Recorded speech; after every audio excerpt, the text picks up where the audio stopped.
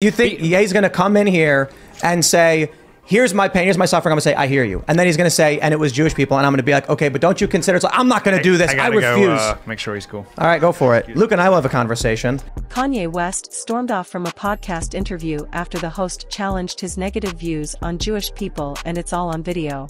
He went on Tim Pool's podcast Monday, where he was joined by radical right-wing extremist Milo Yiannopoulos and controversial and proud white nationalist Nick Fuentes, and it didn't take long for the conversation to get uncomfortable.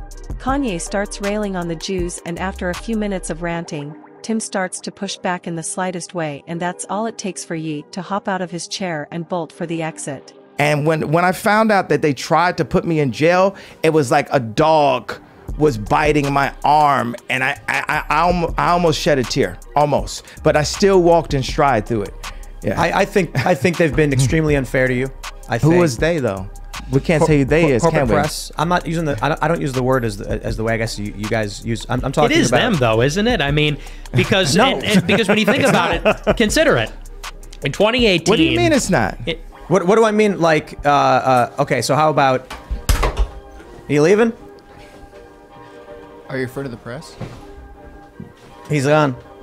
Later on during the podcast, a producer says Ye, Milo, and Nick all left together in a car, claiming Ye told producers he wasn't angry with Tim, but his issue was getting cut off.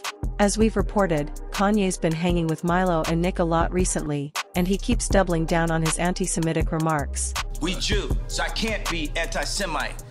First of all, I need my 4 stadiums back. The 78 media outlets that call me abuser when I was trying to get that heroin addict away from my kids that was tattooing my kids' names on them, Skeet, Pete Davidson. On TMZ, I just saw yesterday, they said, Pete Davidson and Kim have sex by the fireplace to honor their grandmother.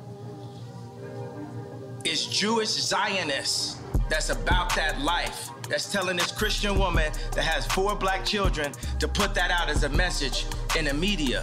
What are your thoughts? Let us know in the comments down below. That ends today's video. Make sure to like and subscribe for more daily videos.